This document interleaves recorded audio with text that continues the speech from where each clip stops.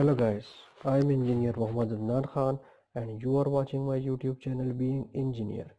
In this video lecture, we will learn to design the stairs. In fact, you can say to design good stairs by keeping in mind the requirements of good stairs and standards for a good stairs. In this video, we will learn to calculate the number of treads and risers for a stair by keeping in mind the requirements of good stairs that I have discussed in my previous video, the link of which is given in the description. Watch this video as well so that you can get the understanding of requirements of good stairs before designing of stairs. In this video we will design the straight flight stairs. As you know, there are different types of stairs like dog leg stairs, quarter ton stairs or half ton stairs, but in this video we will only discuss the straight flight stairs. As you can see, this is the straight flight stair. There is no turn in these stairs, so let's get started. Let's suppose the vertical height is equal to 3.52 meters, which is equal to 335.2 centimeters. As you can see here, this is the total height that we want to achieve to reach from this level to this level.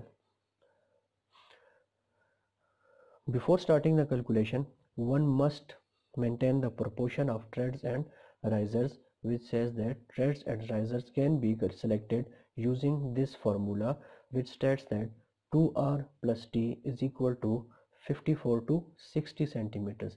It means that the length of tread or the height of riser that you are going to select must lie between this range. So R is for riser and T is for tread. The other formula for proportions of tread and riser is R multiplied by T, that is riser multiplied by tread.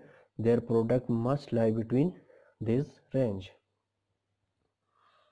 As we know that the standard size of tread and riser that I have also discussed in my previous video, that the standard size of tread is 28 centimeters, and as you can see here, this is the tread and its length is 28 centimeters and the riser is 15 centimeter. The standard size of riser is 15 centimeters.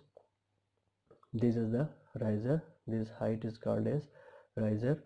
So we are using the formula 2r plus t is equal to 2 into 15. 15 is the height of riser plus 28 centimeters. 28 centimeters is the length of tread. So by calculating, we get 58 centimeters, which lies between this range, that is 54 to 60 centimeters. The other formula was R multiplied by T, that is riser multiplied by tread. The height of riser is 15 centimeters and the length of tread is 28, which comes out to be 420 centimeters, which again lies between this range. So these fulfill the requirements of good stairs that I have discussed in my previous video and also follows the proportions of treads and riser for good stairs. So we will choose 28 centimeter as a tread and 15 centimeter as a riser. So now to calculate the number of treads and risers required to achieve this height, we will divide 335.2 divided by 15. 335.2 is the total height to be achieved to reach from this level to this level and divided by 15. 15 is the height of each riser and it comes out 22.34. You can say 22 number of risers would be required to reach from this height to this height. Now to calculate number of treads, which comes out to be 22 minus 1. Number of treads are always 1 less than the number of risers, which is 22. So 22 risers are required, but there is a problem, as the requirements of good stair states that there must be 15 number of steps in a single flight.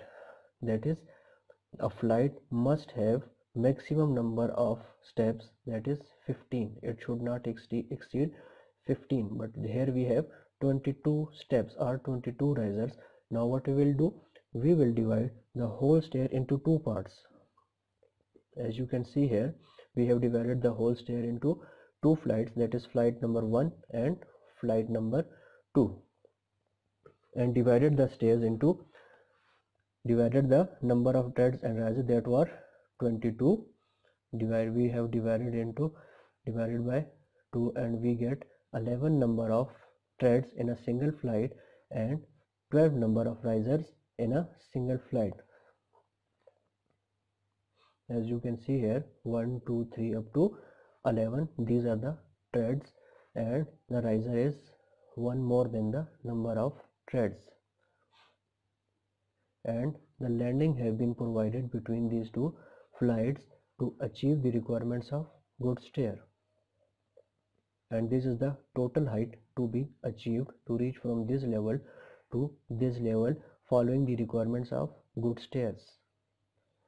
And this is the distance from here to here, that is 11. 11 is the number of treads, that is 1 2 3 up to 11 number of treads, and 28 is the length of each tread.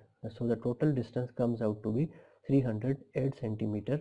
These two flights are same and contains equal number of risers and treads. This distance is same as that of flight number 1, and this is the landing whose length is 150 centimeters.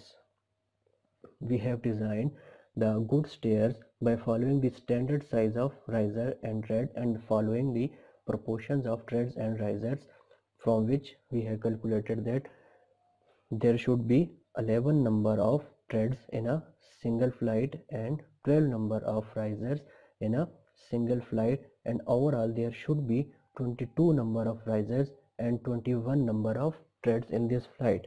So now to see whether this slope or pitch lies in the range of good stairs or not.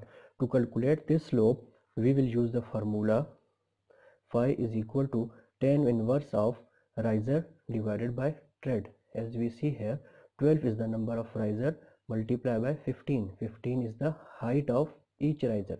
This height is 15 centimeter, and 12 is the total number in a single flight, and 11 multiplied by 28. 11 is the number of treads multiplied by 28. As we know that 28 is the length of tread, so we get 30.3 degree, which again lies between the range that this angle must be between 25 to 45 degree.